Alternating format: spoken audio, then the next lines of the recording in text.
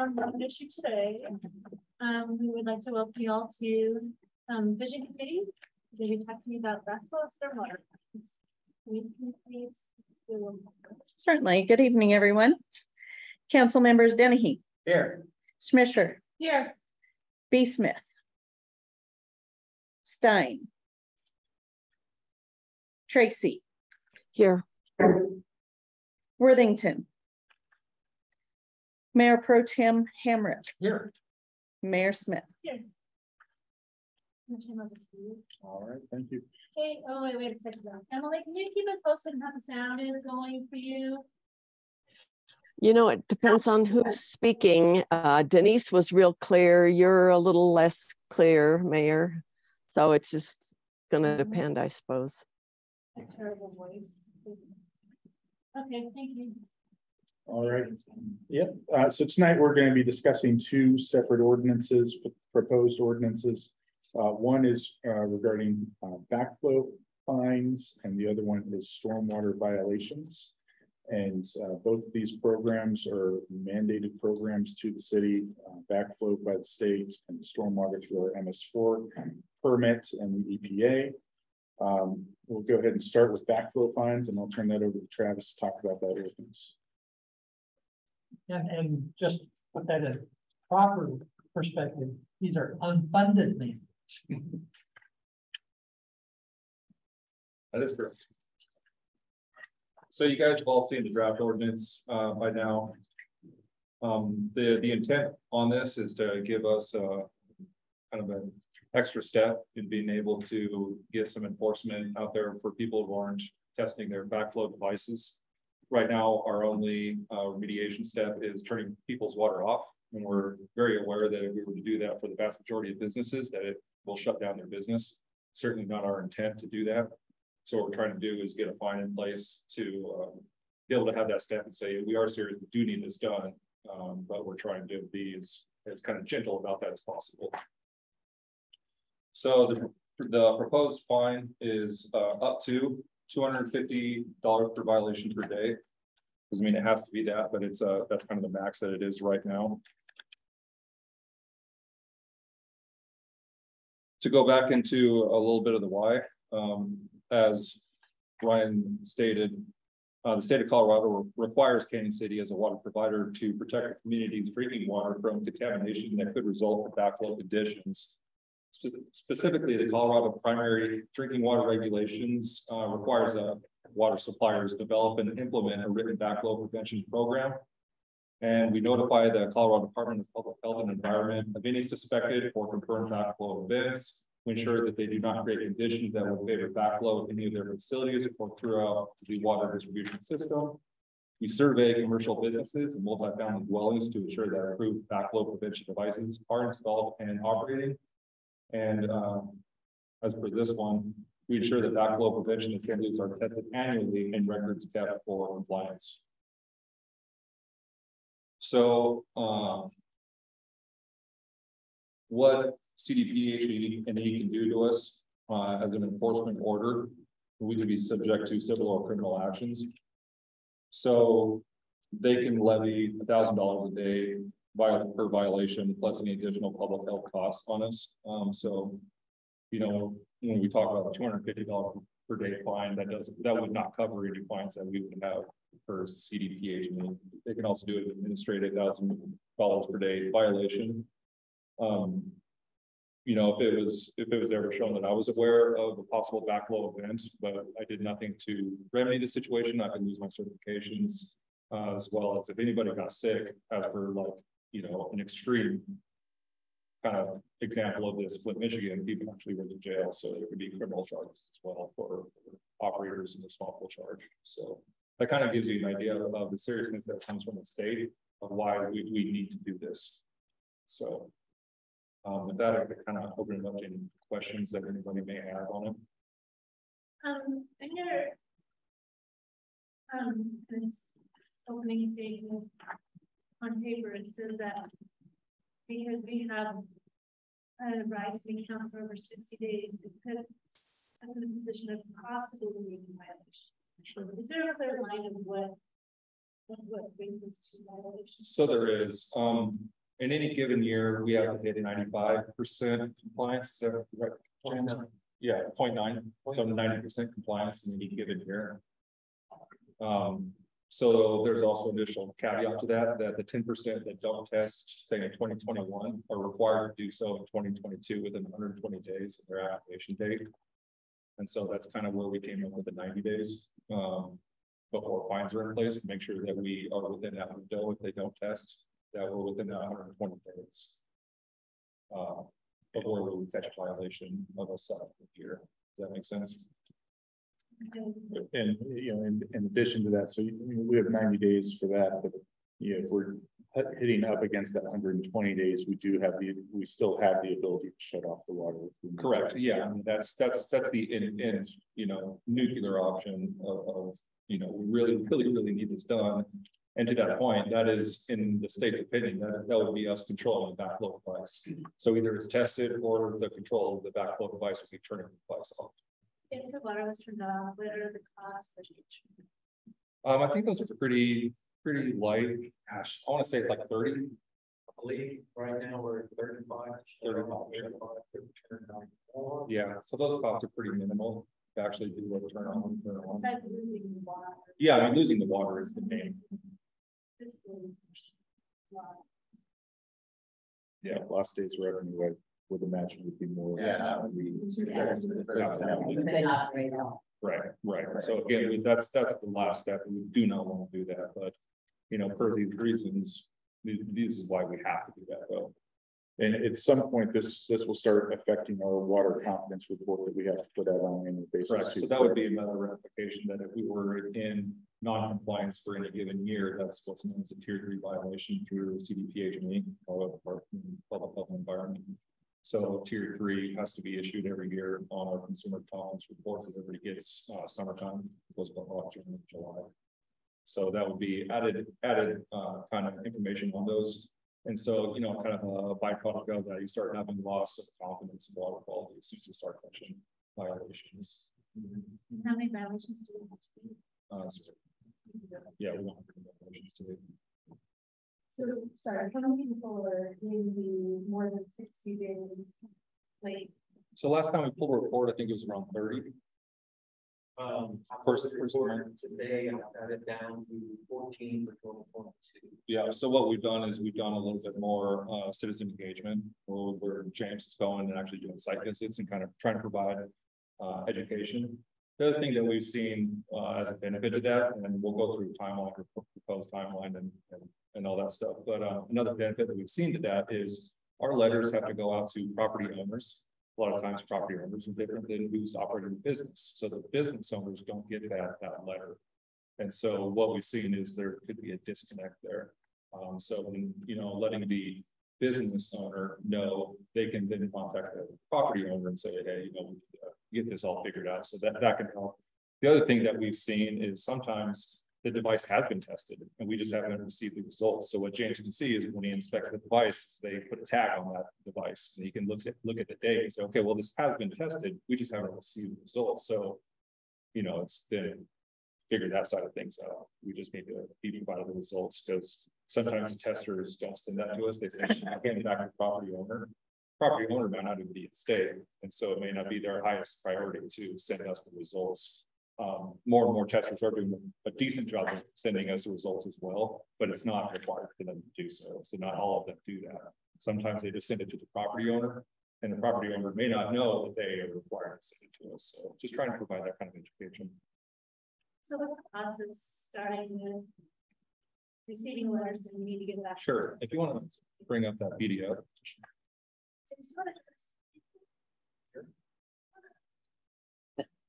Yeah, James, tell us what you do. I'm the cross connection inspector. I'm the one with boots on the ground. Yeah. Very. So you can kind of see this. I mean, I was going to go through it, but I thought it's kind of easy to actually have this as a visual as well. So this would be an example of a device that had an activation date in January. January 1st, the property owner is mailed out their first notice that backflow testing is required within 30 days. February 1st, if we have not received results, property owners mailed out a second notice that backflow testing is now considered late. So this is where I was talking on February 15th, we actually do a site visit to remind the property, that backflow testing is late. That's where we can do a backflow device inspection to see if testing has actually occurred and whether that is just something that needs to be cleared up. So now at February 15th, we're 45 days-ish, depending on length of the month.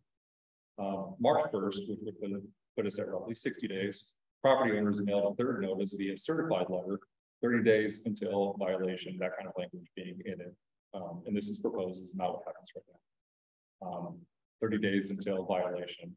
Then March 15th, so we'd be at 75 days, another site visit to one property, the property that violation is going to be within the next 15 days. April 1st, we've hit 90 days. Property owners mail a violation notice via certified letter, 10 days until fines are imposed. And so we are also working with Catherine Legal to develop these letters to make sure the language is appropriate. Is there going to be a term there too, that way the water we should not like, is that? We ended on about that a little bit about whether we, I just really hope that it doesn't get to that. We certainly can, because right now the second notice does have language in there saying that, your water can be turned off and we can certainly keep language to that effect in there. I don't know if they'd be considered too heavy. No. I just was sure we were currently, because it could have been today, maybe within a couple of weeks, we're looking at $1,000 short fee, but I was sure we were not ready to have it slash in water. You owe a certain. Yeah, you owe a certain amount.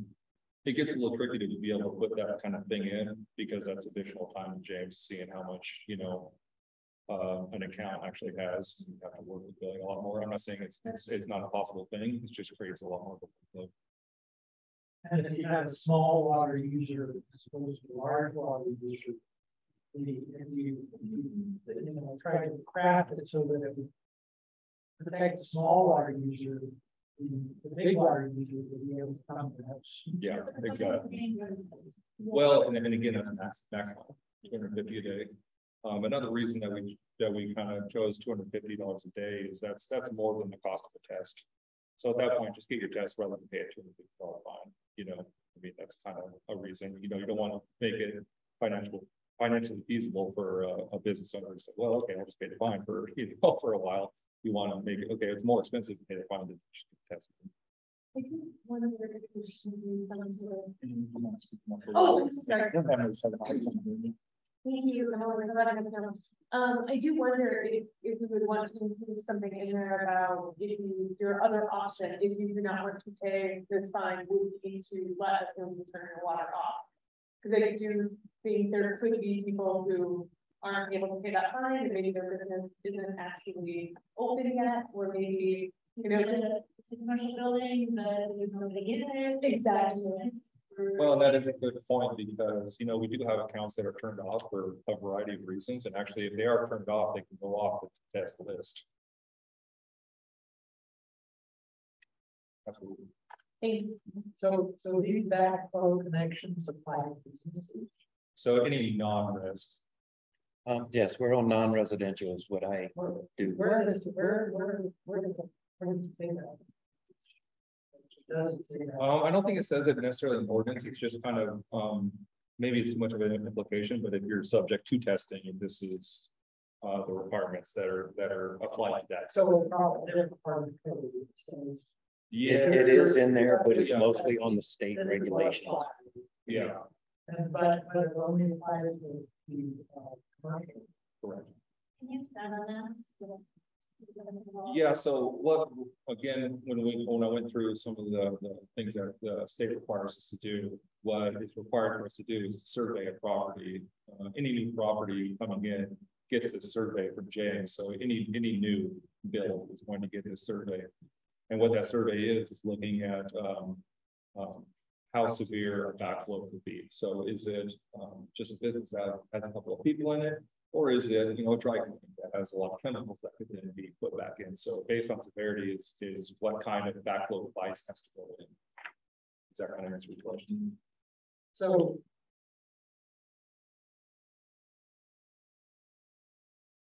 So it doesn't apply to private residences.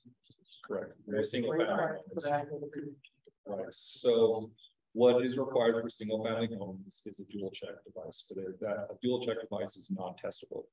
And those, and do we, and there, and we don't inspect for those. Correct. Except for new ones. Except for new builds, what we do is, there are some older parts of town. We have not done a blanket where we inspect every, and we have 8,000 connections, so. What we've done is as we work on a meter bit or a meter or something, we find that there's not a backflow device. Yeah. Then we're required to do it because now we know there's not a backflow device on that residence. So what we do is then we put a backflow device in that meter bit. And the back of the device would like it just like. Now about the longer. Yeah, that's kind of fair, but I'm not sure. Yeah, because there should be a shut off valve in a bit, your meter, and then a backflow device just accounts for it. Just downstream where your house. Correct. Because it has to be between the meters. Right. So if we had every business in town, took us out to the 98, they were required. That, where does that put us? Well, within. Yeah. So everybody stay on it, they, everybody applies, but they push us off that they. Yeah. That's all ours. I wouldn't go shouting that out on the rooftops. Well, Because it creates a more of a workload for us, but to answer your question, that does not put us in violation. Yeah. Just a little more information, and going back to your other points about all different kinds. So like some of my businesses, so they have they're a commercial restaurant and they have a fire system. That I think I have 2 backflow grids, one for my fire system and one for my commercial restaurant. And those are more expensive to put in by a lot. And then they're more to inspect. And a lot of the businesses where I just have a single retail, most of those are one person, one toilet, one sink, and they don't let anybody use their restroom. So that there's a different device. And so that they're less to inspect. And so that you still have to have all the compliance. And just going back to, so I think I have 9 backflow prevention devices that I'm responsible for. 4 of the more expensive ones and then 5 of the less expensive ones. And they come up at different times, but a bunch of them all come up at the same time. Like the last couple of years, it's been problematic getting them done. Just to call it River Valley, because I have to have my fire department are more cumbersome because only very few people do that. Corey is one of the few people that does it. So then they have to schedule all of them, and then they all have to do that. I usually don't have it 60 days by the time I get everything done, but I always comply. And so, and I was talking to Travis earlier. He's, and they're very good. They know, they know what you're working on. They know what you're trying to comply, stuff like that. It's a common. And also it's also commercial, so multi-family. So if you have people living upstairs in the building, that all falls into that. But that's all one meter. All together. And then this applies to industrial also? Correct. Yes. And I don't know if they've enacted it yet, but they were looking at agriculture as well, correct? They are. Yeah, they are. So anybody that have a sprinkler system would be required to have a testable device. But thankfully they have not done that yet. Sprinkler system, but there to be more triggers. I believe that's Irrigation, I already have some people in town that send me reports. They just do it on their own. But talking to irrigation, yes, they are talking about coming in. So irrigation for a crop. Irrigation on your personal lawn. Yes, sir. So these new rules could sweep all of the country. Yeah, I mean, if you have your irrigation, yeah, unfortunately, that's. There's a few people that don't water lawns here in town, but we generally, By not law. happy with it. So how would that affect if somebody was using ditch water? It would have 0 effect because that ditch water would be connected to our water system. It does Okay. make a good Yeah. point, because if they did happen to one night hook their ditch water to their home, that's what my assemblies are there to protect us from. That's a great point. That's exactly what it's for. That is a true cross connection. Yes.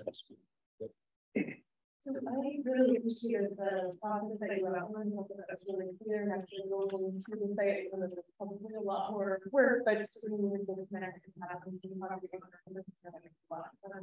My concern is that I don't really see in section 1C those steps outlined. It seems like it just goes straight to the, like, when you're served notice of violation, and it doesn't include like the notices that you receive before you receive the notice of violation. Yeah, I think part of the reasoning for that is we want to be able to give ourselves a little more leeway with that. You know, if the 90 days isn't working, you know, we would like to be able to change that and be a policy.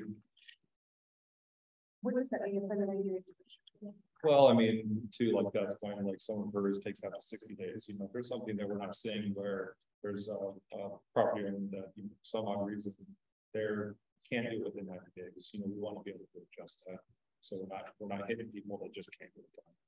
Do you think it would be completely understand that and appreciate you wanting to build flexibility? I wonder if we included a line or two that it said like after X, Y, Z steps happen, then this happens, just so that you're not necessarily putting in a specific date and time, so just letting like part of the policy being that you get to written visit, that you like argue with that visit, so that it's clear when the violation would actually start.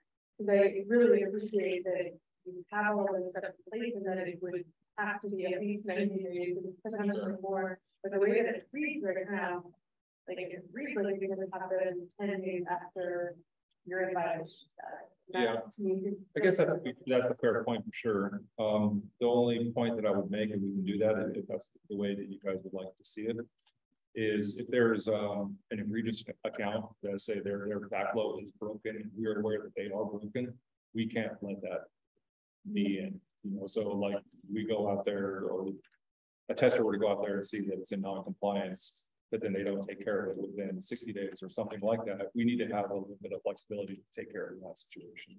And then I would even to add to that, when you begin the talking about your certification with other city like personnel's personal certification, I would even add or probably add a line in that says, you know, if backflow preventers are broken, X, Y, Z, so that it's clear. I think that is that in the It's in the federal regulations. it's in the federal regulations, but They yeah, limit how many days I'm allowed to give Yeah. them. they have 60 days to fix a broken or a failed test. Okay. Yeah. But it might be worth just referencing that federal regulation so that we're noting in your compliance with it and people don't wonder why we are involved in this process. Sure. Yeah, Because exactly. we definitely want to protect y'all's certification. Yeah, absolutely. You know. Yeah, I guess in an extreme case where somebody would just go take their backflow device out, and we became aware of it. I don't think that would ever happen, but you never know. You know, again, we have to have some latitude to be able to deal with that immediately. Yeah.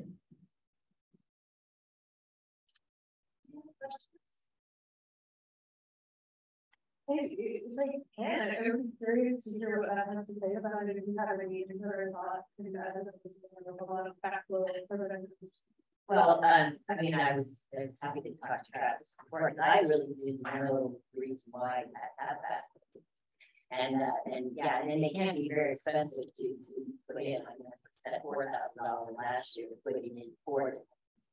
And then, you know, at inspection, which is going to add another couple $1,000, $1,200 a year per, you know, because of all of that. I was just thinking that, and I guess it's probably not feasible.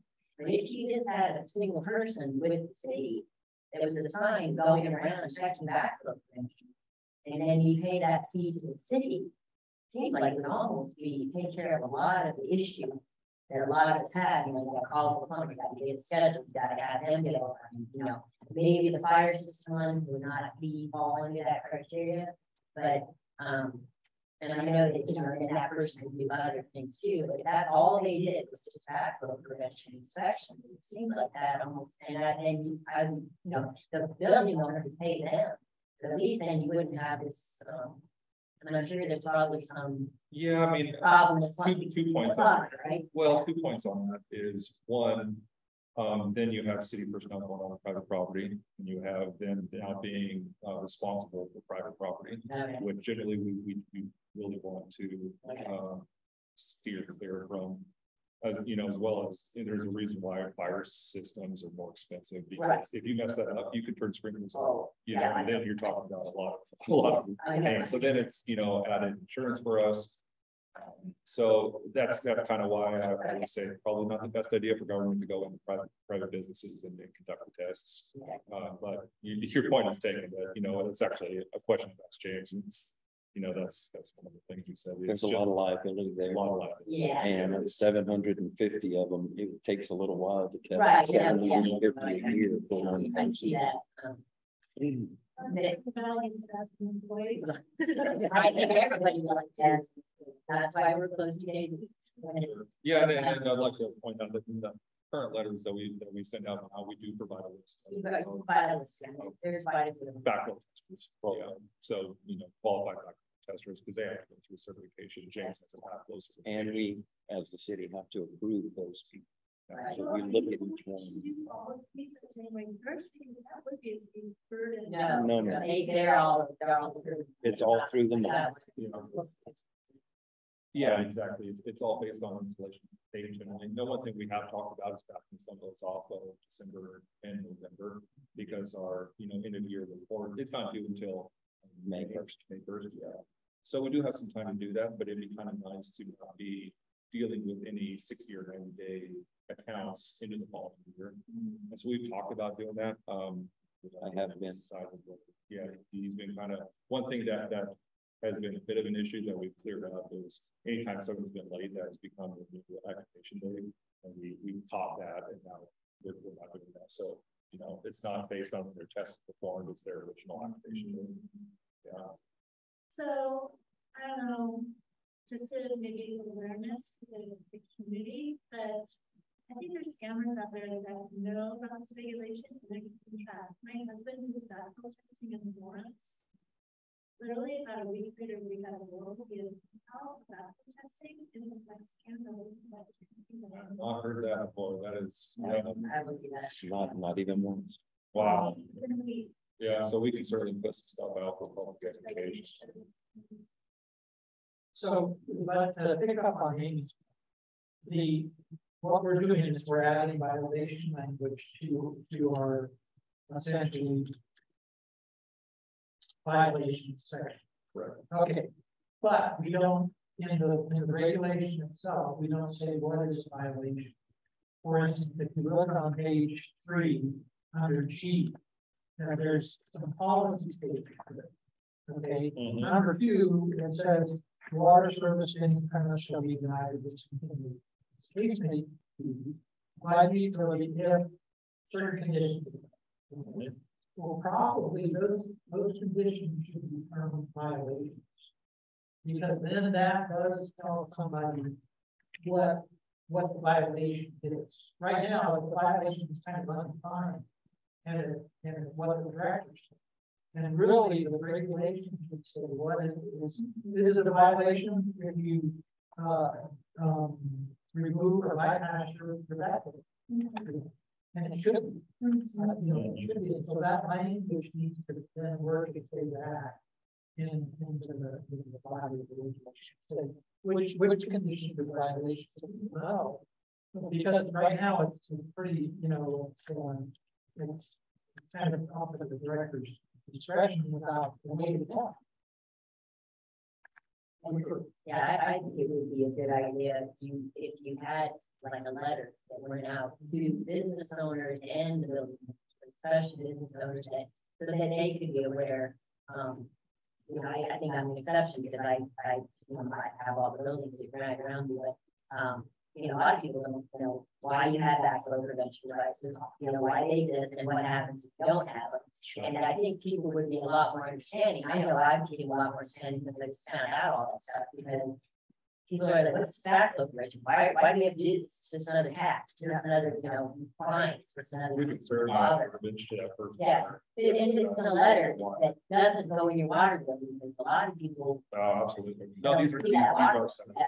We could put it with the letters that actually go out to. yeah, yeah, right, and that's, yeah, that's a huge thing. Yeah. It's the state of Colorado, it's not the city, it's not, Yeah. we gotta build enough net for that, you know, it's gonna be torn down.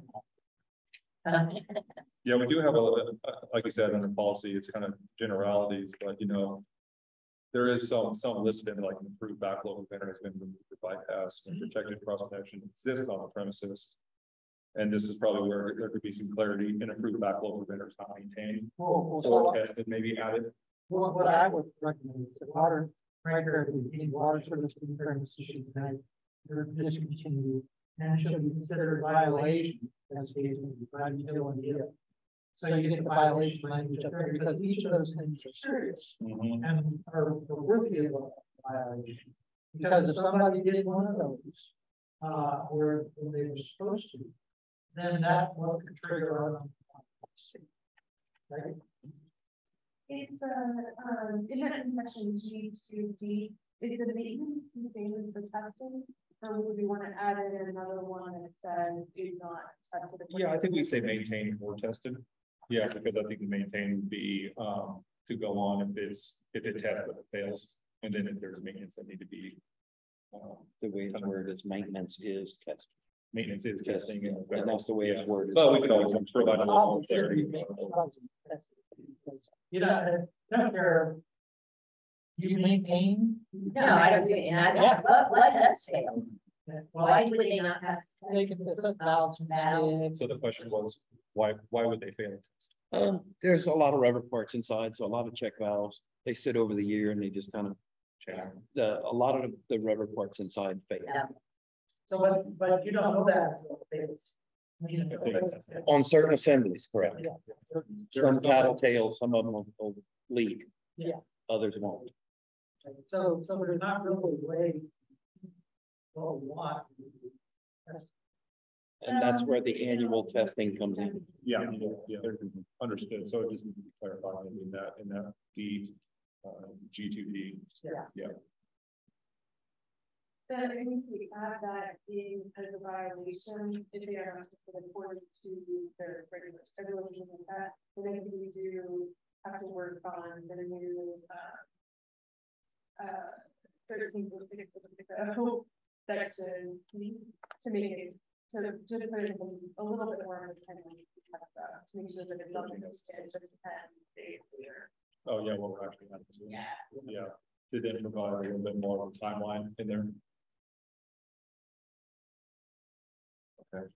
And I, that's when I first read it, I was like, well, what is the cost? Are we able to do, you know, I'm sure there was.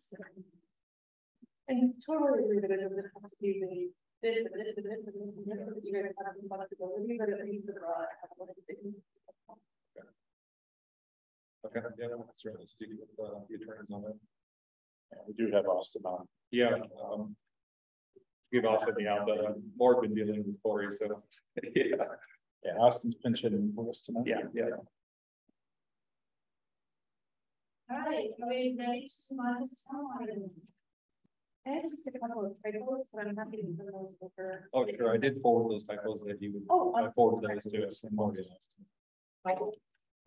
more question on that. Does the state have overriding language where they actually reach down to the customer, penalize the customer, or is it just we are reading? I am the middleman.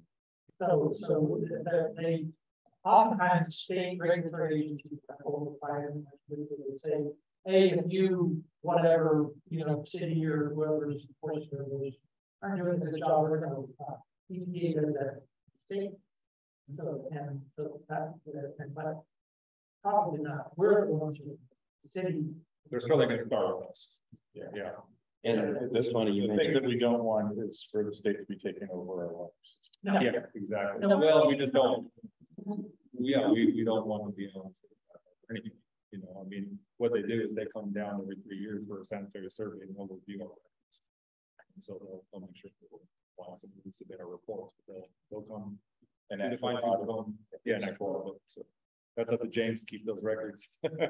It's funny you mentioned the EPA because the state is in between us and the EPA. It's all comes down exactly. from the EPA. A federal mandate, but the state has one. Right.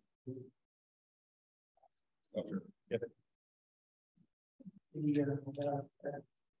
Certain times in my career, I was auditing. All. Yeah, they're not home. Yeah, he has some pretty.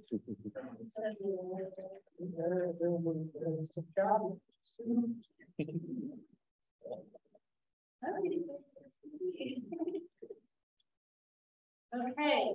What are we gonna do?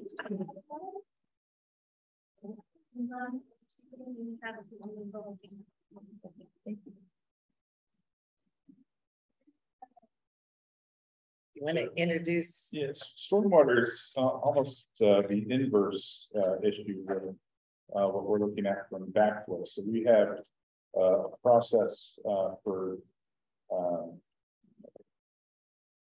10 days and everything that Travis is trying to implement on the backflow preventer side. What we don't have in the stormwater ordinance is a way to actually address chronic violators or emergency situations. And I'll hand it over to Glenda to talk a little bit more about that and what that means and maybe some examples of those types of instances. So per our MS4 permit from CDPHE again, we are required to have regulations and methods to enforce against illegal discharges to our storm sewer system or to our waterways. Our stormwater system includes city streets, curbs, and gutters. Those are considered part of our storm sewer system. We have a pretty well lined out method, and it's lined not only in our municipal codes, but in various manuals for the stormwater program. In most cases, what's in our code works fine. People who have an illegal discharge, whether from a construction site or general public, are given either a verbal or a written notice of non-compliance. Our code gives them 10 days, which I worry about a little bit because the state wants things cleaned up, but we kind of tell them verbally or write on the written notice immediately, but no later than 10 days. If it's not cleaned up or taken care of, we have the ability to move to further enforcement actions, including stop work orders and issuance of fines. The way our code, though, currently is written, it does not give the ability in egregious situations where it is blatant dumping or a chronic violator that has been cited numerous times for the same type of violation, the ability to move straight to giving them a fine.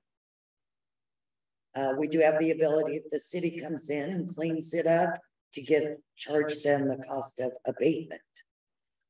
But although rare, we do and have had instances where the violation is egregious enough that I feel that it should go directly to a fine.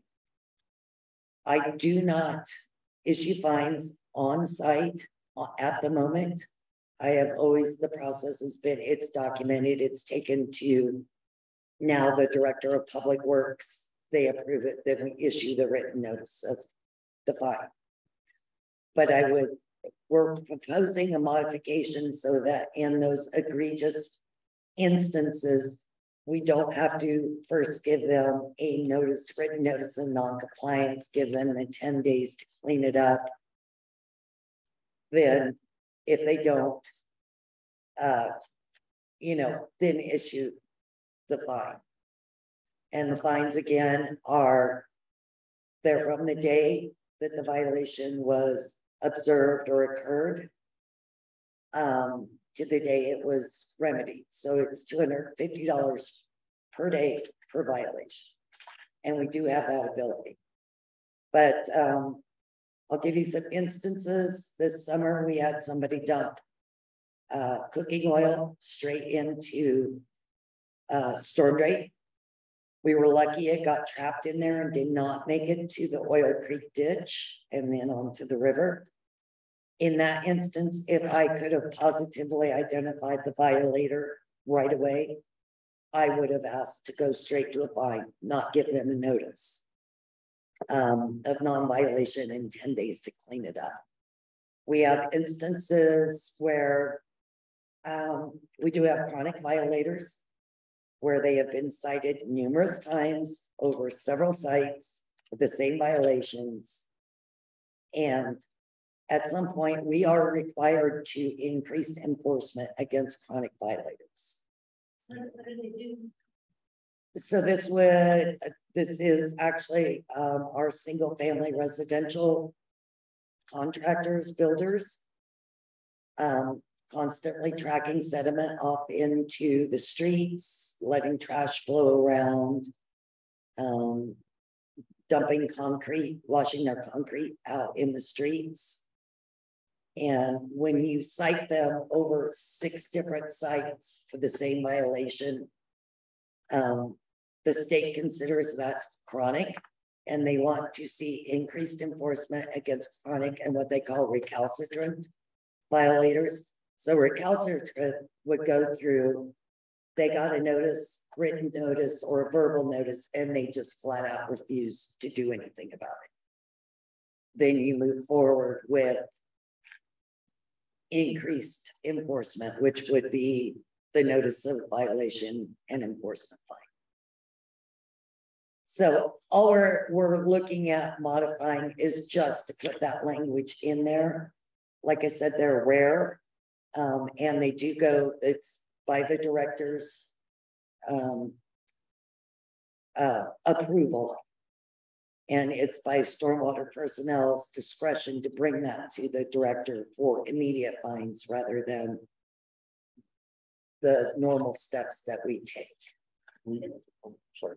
I was gonna ask if there was a process if they wanted to contest that. Yes, and that is actually in our code.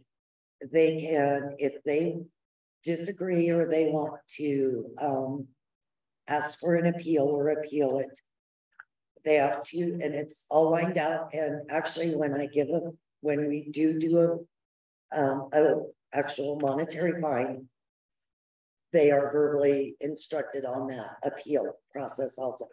But they have to appeal to the city administrator in writing within 10 days.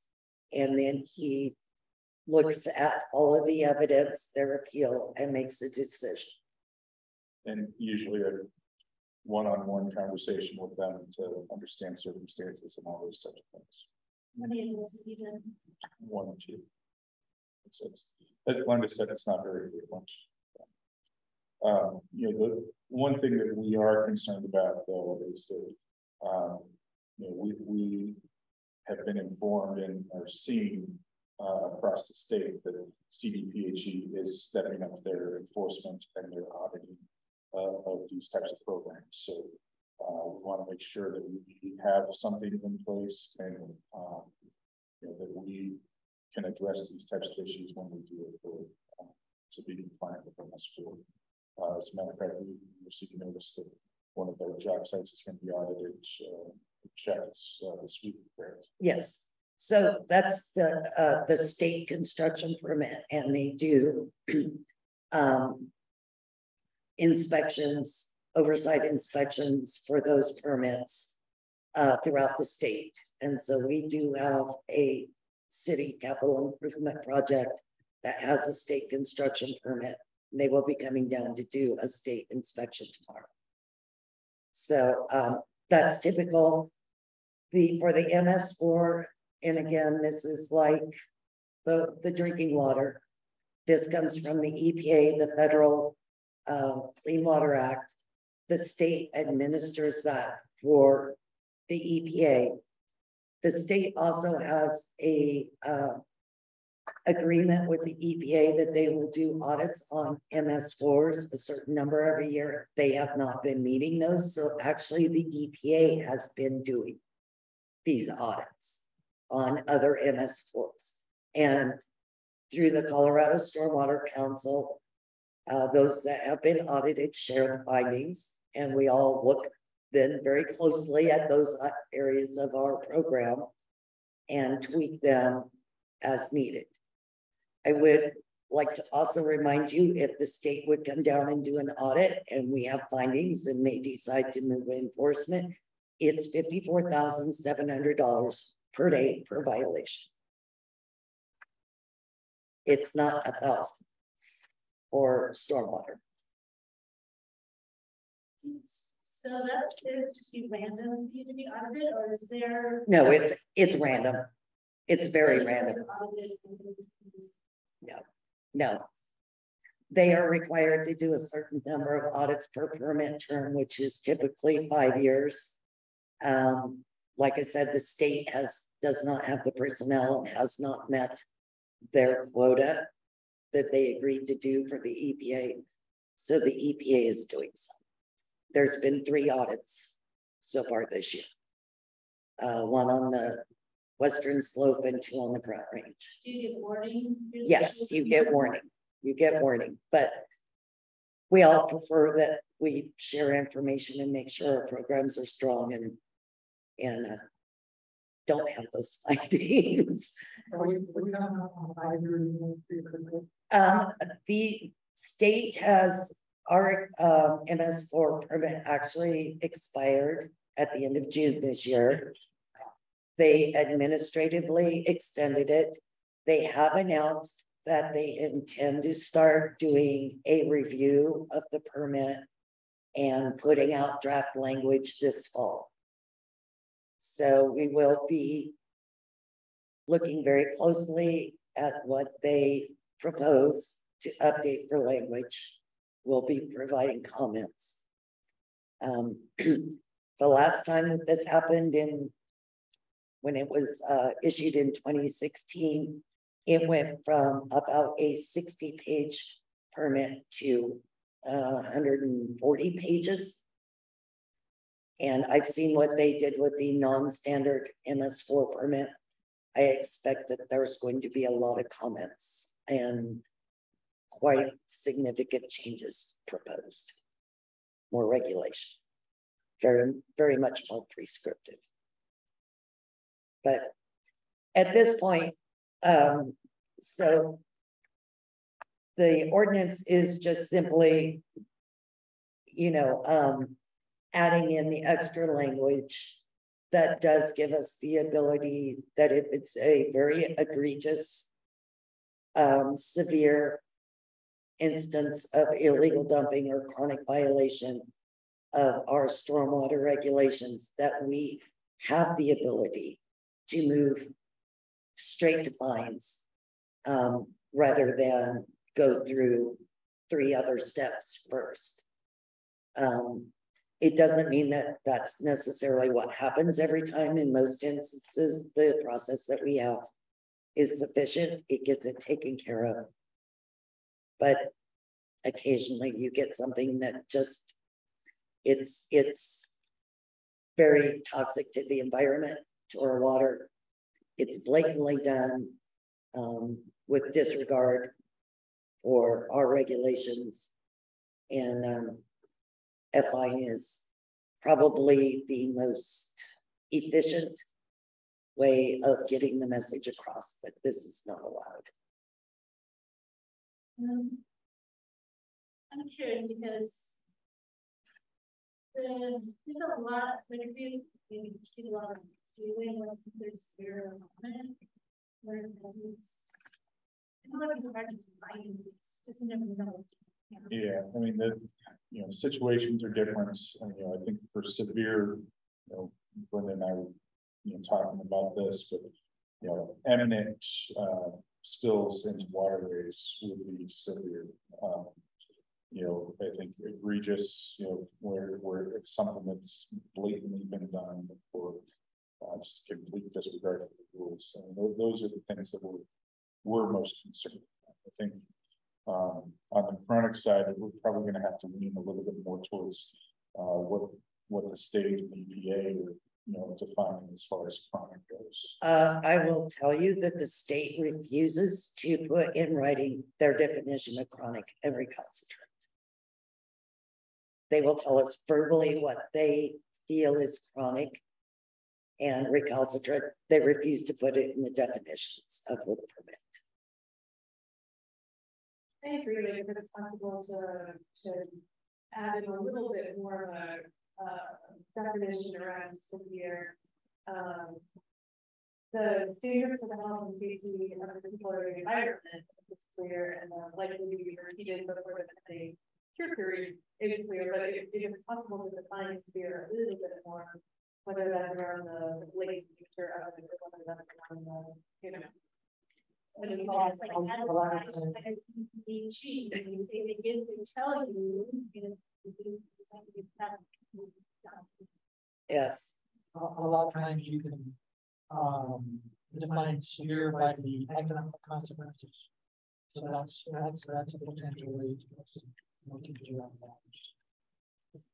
You know that one, I guess. Well, we right, no. But so I really just wonder so severe dangers to the health and safety of people or the environment were likely to be repeated before the end that seems to be a little bit problematic because you're creating behavior as opposed to punishing past behavior, and we don't generally like to do that. Predict behavior, and I don't mind if there's something in there that's a multiplier or something like that based on past, but it's obviously it's a kind of a real slippery slope to talk about what it would be. And I would agree. In some of my written, in my illicit discharge manual, so I have serious discharges may require immediate escalation to a higher level of enforcement. Depends on several factors: severity of the violation, which would be duration, quality, and quantity of pollutants, effect on public safety and environment. Violators' knowledge of the regulations being violated. So whether it's just negligence, unknowing, or intentional, a history of violations and or enforcement actions. So that's what we would be basing a chronic on. They have a very well-documented history of the same type of violation and enforcement actions and the potential deterrent value of the enforcement action. And this is the, so which manual? The illicit discharge detection and elimination manual. So I don't mind those are all the things. Could we reference the manual?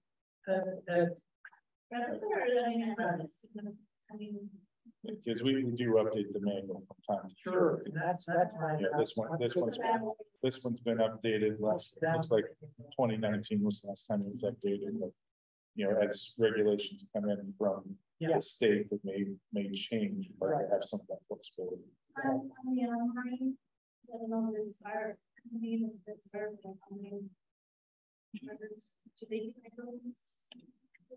they hyperlink within the code itself. I don't know if they hyperlink to outside sources. I'll have to check on. And it looks like you have a hand up, Councilwoman Tracy. Hi, it's very difficult to hear some folks, so I apologize if this has already been touched on. This is just a question about wording in section E2, the sentence at the end of E2 where it says, however, no fine shall exceed $250 per day the violation occurs or continues. That wording doesn't seem clear to me. Per day the violation, I'm not sure if that's right, but. Per day, on the day? No, I think it's trying to say the per day It should say from the day the violation occurs.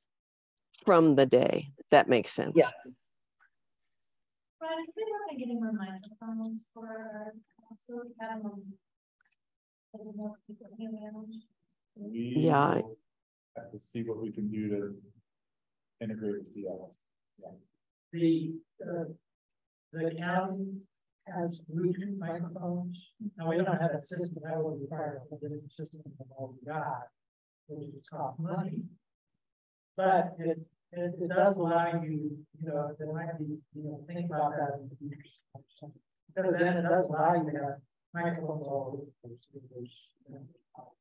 Look into it, I can't fit when we do that, means that, but as good as. Sorry. So, and I will add one other thing in case, citizens or council member are worried about, stormwater city personnel going rampant and charging fines everywhere. We average 1 or 2 issuances of fines a year, if even that. I really try to work with people. I try to do education and outreach. Most cases, a verbal or written notice of non-compliance is more than enough. But like I said, we do have those rare occasions where the fine seems to have more impact or would have more impact. And we do need to have that ability to keep the state feeling like we are following our MS4 regulations. Because we are CDPHE.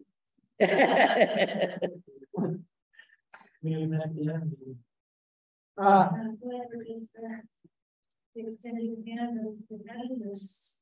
I have another question. There are 3 that it says the city shall not prosecute intellectual violators or seek the imposition of criminal penalties. Do we have, is there criminal penalties in any part of this code here? Yes, we do. So criminal penalties are actually the same section. It's Title 20, section 20.1.160, section F. And it does talk about criminal penalties. And those are within our court system. Yes. Yes. And Okay. in 14 years, I've never taken anybody to court. I'm sorry if I missed it, but would it be possible to get, a line of where this goes within? Yeah, so I sent that via email. I apologize, this is the way, but I sent that this afternoon. So you'll have that in your inboxes. And when it has a copy of it. Does this function as a get out of jail free card? So if we say, if you pay a civil penalty, we're not gonna criminally charge you. If someone voluntarily pays the civil penalty, will that create a get out of jail free situation? That may be a question for Austin. I don't know that I know the So what is the purpose? The purpose of this is probably to encourage compliance, correct? yeah, encourage compliance and, I think the criminal penalties are more along the lines of contaminants and, I mean, there are instances where you may want to charge criminal penalties if, if there are contaminants entering the water. This is a stormwater. This is a stormwater control ordinance, and that's the purpose. There are other ordinances CDPHE has that deal with discharges other than stormwater that can fall into that. So that Yes. if you're discharging some substance, even if it's through a stormwater system, they may not use CDPHE may not use stormwater regulations to criminally prosecute that. Right, so that statement says the city won't.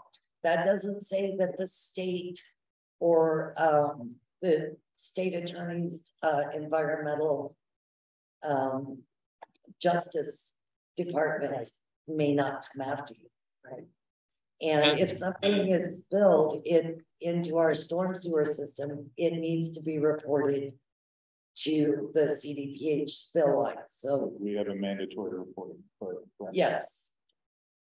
So, Austin, Yeah, that's right. And just to add on that, the way that the section is drafted, it operates so that the violation can't be paid until it's rectified. And so if you have paid your violation already, then the issue should have been rectified. And in that case, the city chose to issue the fine instead of go after criminal penalties.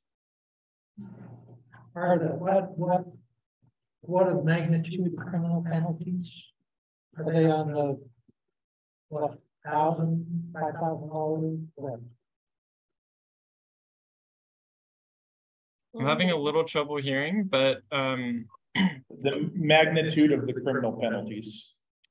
I would have to look up the section in your code, but it would be a misdemeanor, and then there would be a range that the municipal judge would be able to issue a fine under, but there will be a maximum stated in your code. I'm not sure off the top of my head what your maximum is. It's not very much, whatever it is, it's not very much. Yeah, it's not a ton. Compared to 54,000.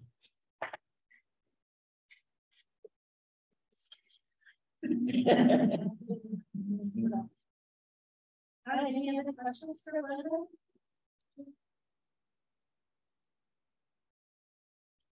Okay. So what, Sorry, just, is the director you, or is the director? No. of Public Works? public works director? It actually clarified it. It is, yeah. yeah, at the beginning of the ordinance, it does It- defines it. Within the code itself, I don't know if it's in the is it in the ordinance? It's not in this particular section. Section 1-2, it talks about the So I'm back over it. I'm sure we got the same thing. It's a director, meaning the director of the first city, city water.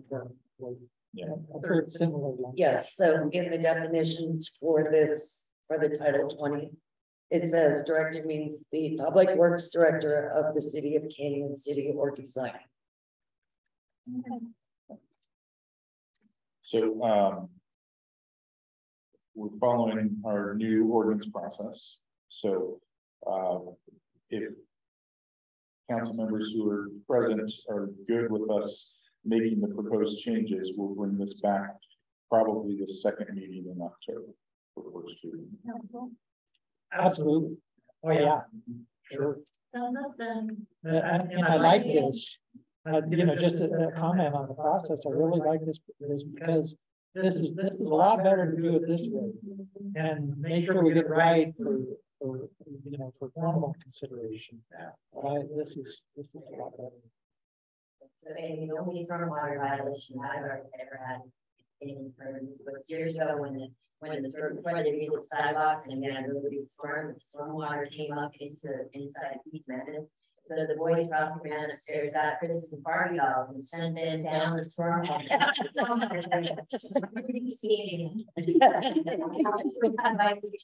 I'm pretty sure the pulled that out probably about 6 months ago.